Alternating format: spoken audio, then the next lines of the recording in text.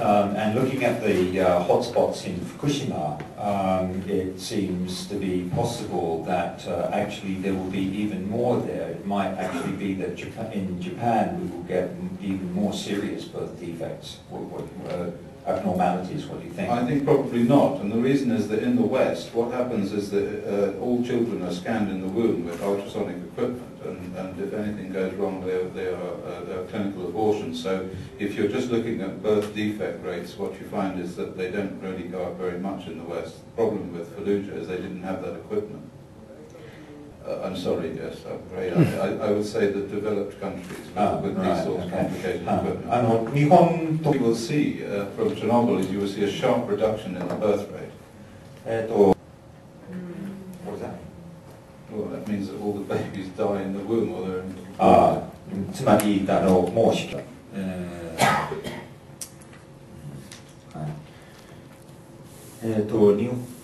in Japan, what they have experienced in the past is radioactive exposures from Hiroshima and Nagasaki, and then another one is the workers who work inside the nuclear power plants. But these ones, for example, are quite low doses, and they have some data on them, but these people are usually dying quite later on, for example, after they've retired.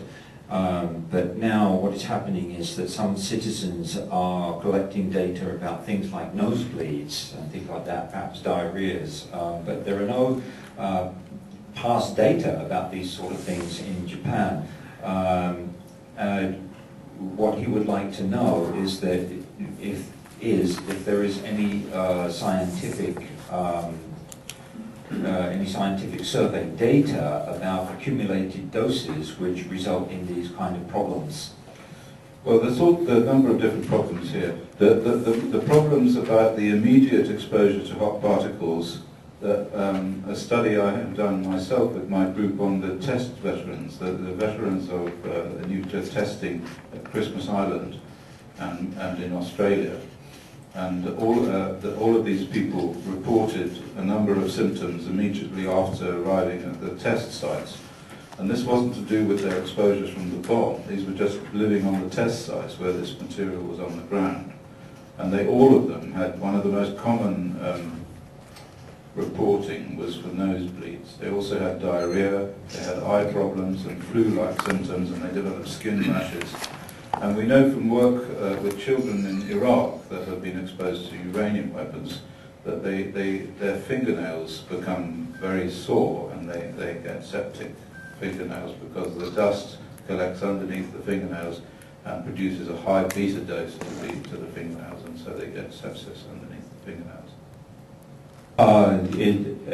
This thing from the Green Audit, is this actually on the internet somewhere? I think it's on the website, but it's being published at the moment it's been sent to to a journal called Occupational and Environmental Medicine, and it was reported in the British House of Commons also, this study in the Parliament.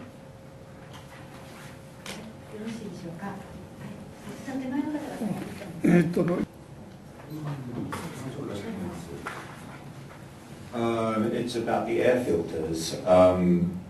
It seems that perhaps in the ones from Fukushima, it's almost certain that there is plutonium in them.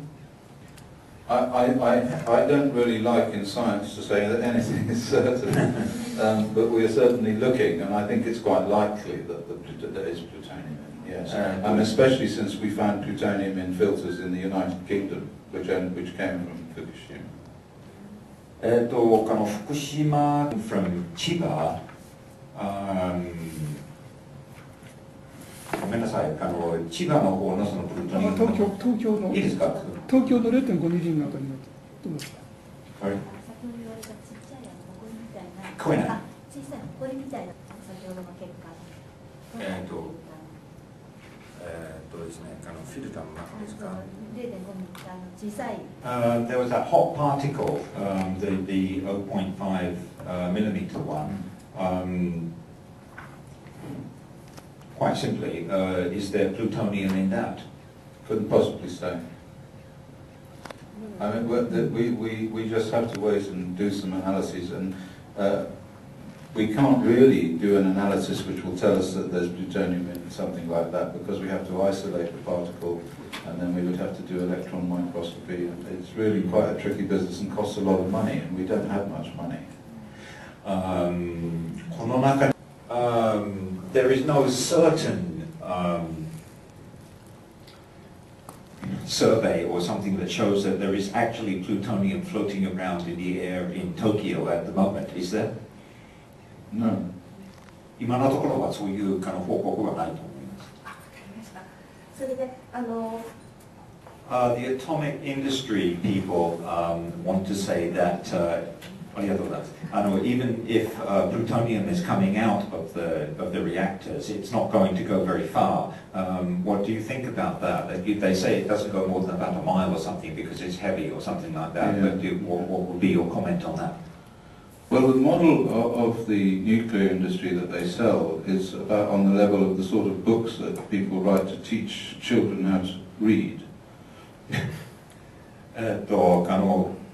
原子力産業が発表しているようなコメントというのはですね、どういうレベルかというと、子供に Scientific work on the resuspension of particles of plutonium from the Nevada test site have been published for many, many years since the 1960s. It's actually, never mind about coming down, they go up. Plutonium particles released from the Sellafield site in Cumbria have been measured in sheep feces across the entire width of the United Kingdom, more than 250 miles.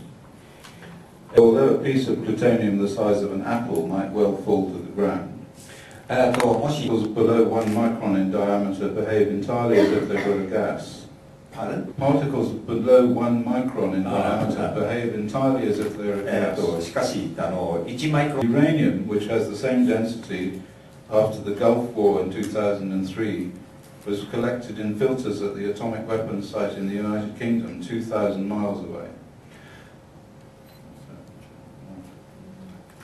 ということなんですけど、測定されているんです。So the Japanese government have said as a standard that plutonium of about 5 millisieverts is okay. What do you think about that? It seems to be some misunderstanding. You can't have plutonium of 5 millisieverts. If they mean that an exposure of 5 millisieverts is okay from plutonium, then that's criminal irresponsibility. Say that plutonium from Fukushima has been picked up by the American RadNet system in Guam, in the Marianas, and also in the Philippines.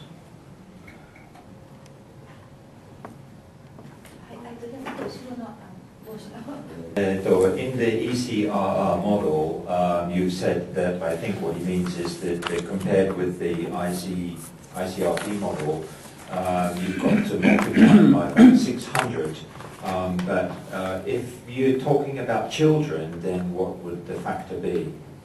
Well, both the ECRR and the ICRP recognise that children are more sensitive, because this is what science, what measurements have shown, and it depends upon how old the children are. So, very roughly, I think for children aged about 10, you would multiply by 5, and for children aged about 1, you would multiply by about 10. You have to be a bit careful, because this depends upon which radionuclides we're talking about. And we have been modelling Fukushima on the basis of the same sort of spectrum of radionuclides as we find in Chernobyl, and it may not be exactly the same, because there are differences in the process. It may not be as bad as we predict, but it may be maybe worse than we predict. But what we certainly would stand by is that it's going to be a lot worse than the ICRPs predicts. But the point about being here and why I'm here is because I want people to get those children and adults who are being exposed out of the area. I want to save lives. This is the point about this. let's not get too worked about numbers of deaths, but every person that we take out of that area, every child that we remove from that area will be a child that we might save the life of, and this is why it's so important that we act now. Seems to be asleep or hypnotized. Wake up. It seems that in Japan that what they're measuring is the cesium, and what they probably should be doing is measuring other nuclides, especially alphas and betas. Can you tell us a little bit about the difficulties of measuring these things and how they might go about it, things like that? Yes. Cesium-137 is very, very easy to measure. It has a very strong gamma emission line, which is quite easy to identify, and you can even identify it by flying over in a helicopter, which is actually a very useful way of showing where the main contamination is. But cesium-137 is not, in the opinion of the committee, particularly dangerous. The dangerous isotopes that one needs to concern oneself with are strontium-90, and plutonium and particularly uranium, which is very rarely measured. But in fact, uranium is the main component of this accident. It's uranium that's going to be everywhere. And we know from the work that's been done, huge amount of work that's been done following the Iraq wars, that uranium is fantastically more toxic, genotoxic, than anyone had ever imagined in this particular form. So all of these things should be measured, and the other one that should be measured that's been completely ignored and is extremely toxic and causes all sorts of developmental defects and birth defects and is tritium, which is basically radioactive water. And there's going to be a phenomenal amount of tritium because of the huge amounts of water that are being pumped in continuously into these reactors, which will turn the ordinary water into tritium, because that's how you make tritium. You make tritium by putting neutrons into ordinary water. And so I would be very surprised if there isn't tritium in the tap water in Tokyo, and certainly in the tap water in areas closer to the accident site. And in fact, we are measuring. We have some samples now which are in for tritium testing, so we'll be able to tell you about that.